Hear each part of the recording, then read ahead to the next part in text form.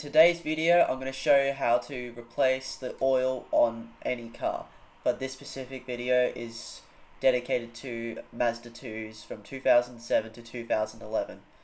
The first thing you're going to need is an oil filter wrench, an oil filter, race ramps, jack or jack stands, some basic hand tools, oil pan, and oil for your specific car. I'll chuck viscosity oil for this car up on screen now.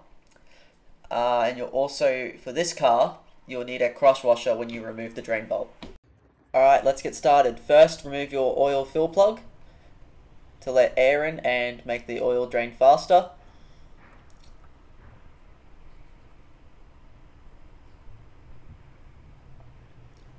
Once you've done that, grab all your tools and chuck them underneath the car. Next, locate your oil pan. So that's your radiator. And then back a little bit, there's your oil filter. And then right next to it is the oil pan. And that's the bolt, 19mm bolt. Next, you want to undo the drain bolt with a breaker bar. If you don't have a breaker bar, you can find a long pipe and put it over your ratchet. And just break it loose, like so. Next, get your ratchet and undo the bolt, like so, and then just undo it with your hand. Should be good.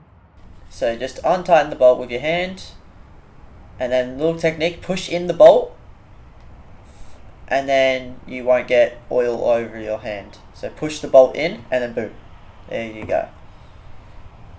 There we go. Now just let that drain.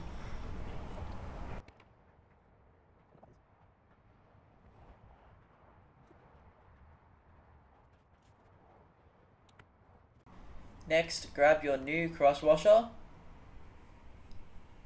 and put it onto your drain bolt. Alright, next, clean your oil pan from any spills.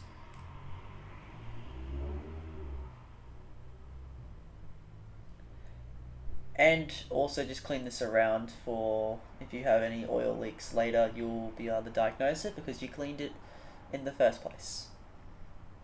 Next, grab your bolt with the new cross washer.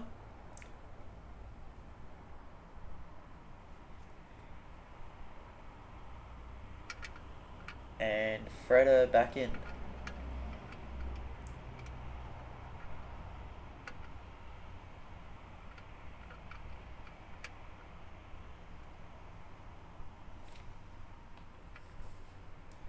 Just only do hand tight for now. And then just get your 19mm socket with your ratchet and just snug it up.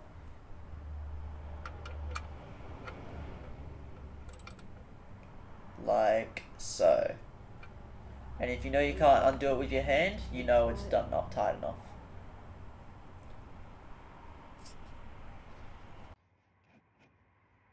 Next, if you can't do it off by hand, use the oil filter wrench, but I can get it off by hand. Be careful, when you take the oil filter off, it'll drip, as you can see. Just let it drip out. Make sure you have your oil catch can underneath.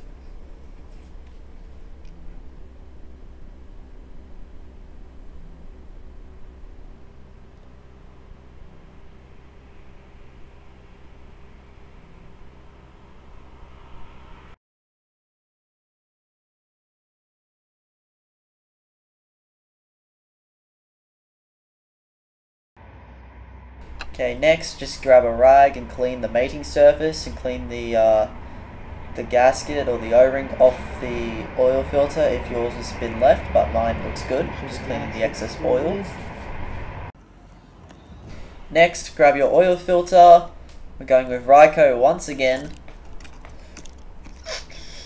Just grab it out of the box. Take the plastic covering off and install it into the oil filter slot. Okay, next, this bit is crucial. Make sure you fill up your oil filter to the top and make sure your engine doesn't run dry. for the first time when starting up. So just fill it to the top, Oh my god. like so.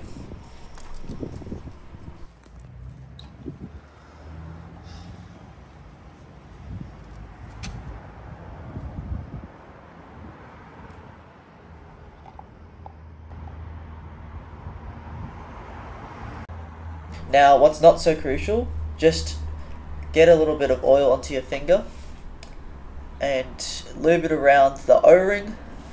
That way you can get it off easier your next oil change.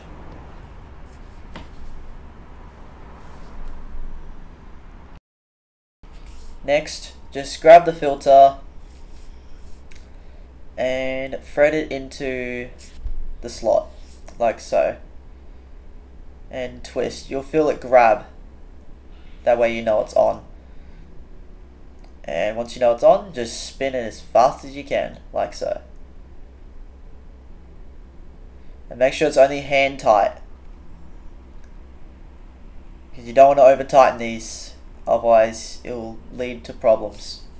So just only do hand tight. Okay, next, filling up the oil. I'm using 5W40 by Penrite. 5W means how fast the oil travels at a cold start, and then 40 means how fast the oil travels or flows during operating temperature. So now this engine takes 4 litres, but I got a little bit over 4 litres, maybe 4.5. Now you want to tip the bottle on the side so you get a good pour. I can't do it because I've got one hand and one hand on the camera. So, yeah. Okay, this car requires 4 litres of oil. So, once you get down to the 2 litre mark, you should be able to drive your car off the ramp and the oil light should go off. You want to start the car. And you want to look for that oil pressure light. If that goes off, then you know you've added the correct amount of oil. There we go. Now it's gone off, so we've got the right amount of oil. So now you back the car down and then check the level with the dipstick. Okay, once you get the dipstick out, make sure the oil is filled up to the top dot. That means you've filled it up enough. And with that, that's how you do an oil change on a 2007 to 2011 Mazda 2.